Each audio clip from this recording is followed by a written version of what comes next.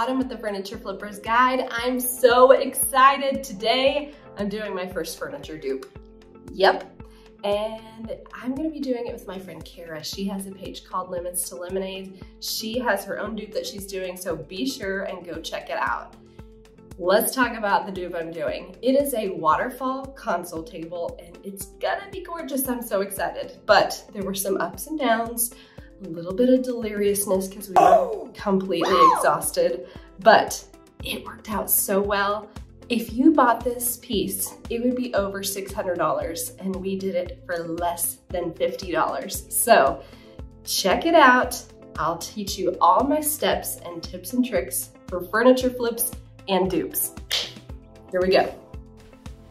So as soon as I finished researching how to create one of these pieces, we immediately went to the hardware store and picked up a board. We found a board that was 16 feet long, 12 inches deep, and 2 inches thick, and had it cut into 3 parts so we could fit it in our car. Can you tell we're excited? What's your cool trick? Woo! Woo! Yes! Oh gosh, be careful. Love it. Love it. All right, y'all, we are getting started on this dupe. It is a waterfall console table dupe. There are a lot of those on all the major furniture websites, and I'm gonna show you which one we are going to dupe.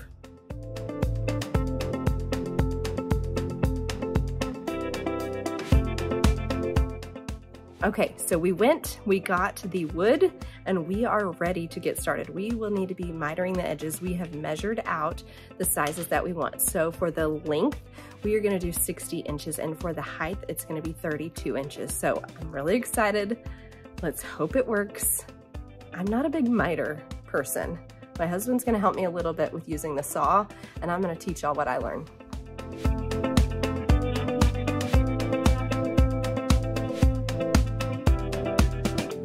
All right, so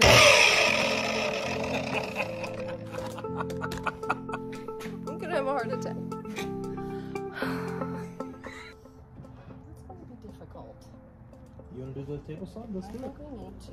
Let's do it.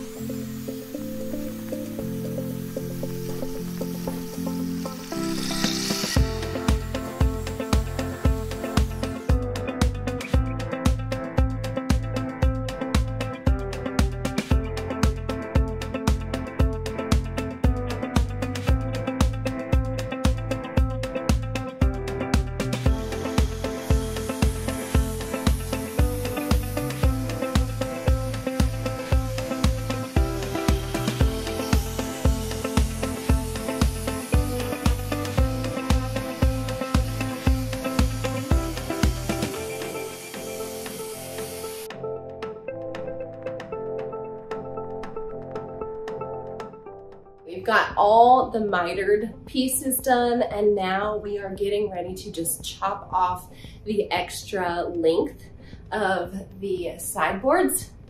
So here we go. We're going to do that, and then we'll get ready for our next part. Like I said, we decided to go with 32 inches for our height and 60 inches for our width. And at this point of the night, we were beginning to get a little bit delirious. This is a 24-hour flip, but I think we might have lost it. Actually, can you lift that up for me? Mm-hmm.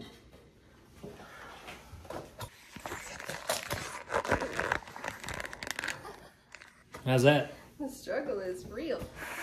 There you go. And now push it back down where it was. This is hard. How's that? My face isn't in it, honey. Oh, well that. We have the boards all cut. They are ready, and I'm gonna sand them down so that they are smooth and don't give us any more splinters because we got a few, but we're gonna sand these down and then we will get them put together. Yes, I'm pumped. Are you pumped? Woo! Wow. Woo! Thanks. Try it. Are you pumped? Whoa! No. Whoa! Whoa! That was better. Wait. I'll take it. Is it like a deeper? Yeah. Whoa! That was it. You nailed it. Yes. That was righteous. There we go. All right, sanding time. So we got it together. We were delirious, but we had things to do. So I used the Surf Prep Ray sander to do the sides and get the fine areas off, and then I did my circular sander to get the deep grooves or the dark markings off. Is it pretty smooth? Yeah. Before when I was doing this, it was like, just catching on everything, including my hands. Oh yeah. Oh, it feels so good. Oh, no splinters. Oh, stop hitting me. I'm gonna beat you up. I know. So now that the boards are prepped and ready, we are able to do the fun part. Here are the tools that I used. Really? And the cat always has to be involved. But I got my pieces together, fitted them to see if they fit perfectly. Let's switch. For some reason, they fit better like that. So we got the mitering areas put together and got the wood glue ready. Heavy amount of wood glue just to make sure that they stick, because I don't want to worry about that falling apart. If it overlaps or wood glue comes out, it's okay because I'm going to be sanding these pieces down. I got my 90-degree angle and my braces, and we're going to attach these boards together. Now the braces won't be there forever, we're just using them to hold the boards together while the glue dries, and once that glue is fully dried, we will take them off and it will be beautiful.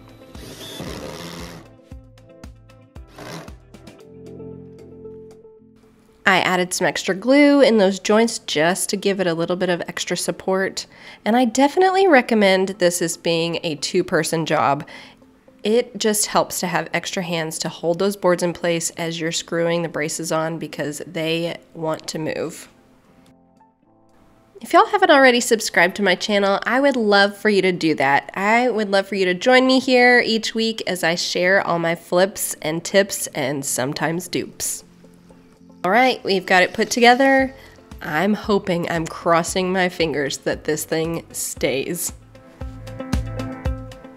Let's clamp it up and we'll see. All right, it is all put together. I've let it dry for over 8 hours. It dried overnight. I'm gonna lift it up, see how it works, and then I'm gonna do some touch-ups. So just adding some wood filler in any spots that didn't quite perfectly meet together. I'm gonna sand down the edges if I need to, if there's a little bit of overlap on those mitered edges. And then I'm gonna get to staining and we're gonna be done. Let's see how it goes. What do you think? How's this gonna go? Think it'll be good? Okay, wow. All right, I feel ya. Here we go.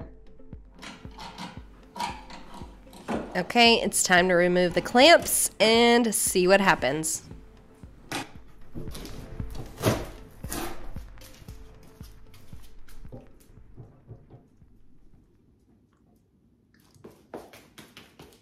It worked. Just gotta do the final touch-ups. Oh, we're very excited. We're very excited. So when I first saw that the edges didn't quite meet, I was a little bit nervous because I thought, oh gosh, this does not look professional at all. But all of the research I did and the other tutorials I watched, they just used some wood filler and it blended perfectly. So let's try that and see how it goes.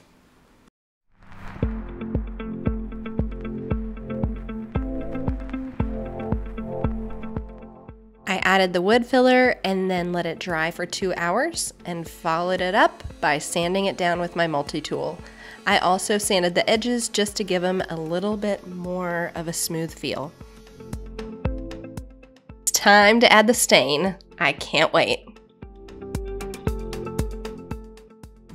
So for staining this piece, I had a small brush in which I added the stain on, and then I used a larger foam brush to blend it and a cloth to blend it even more and kind of wipe it down.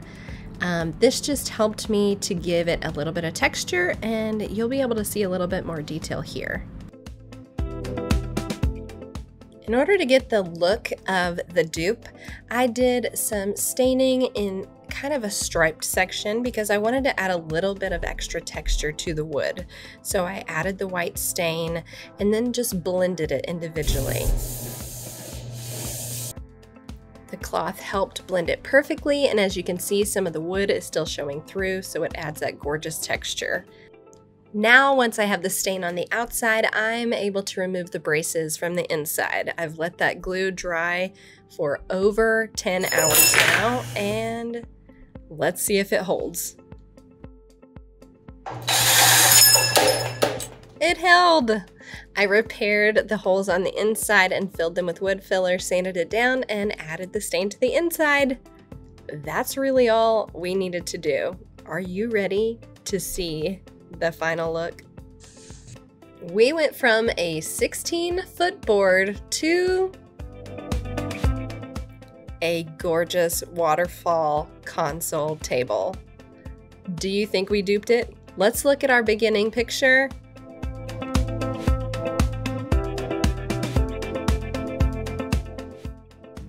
I'm pretty impressed. Wow. Who would have thought we could make that in 24 hours with just a few tools for under $50? I would love to hear whatever comments or questions you have.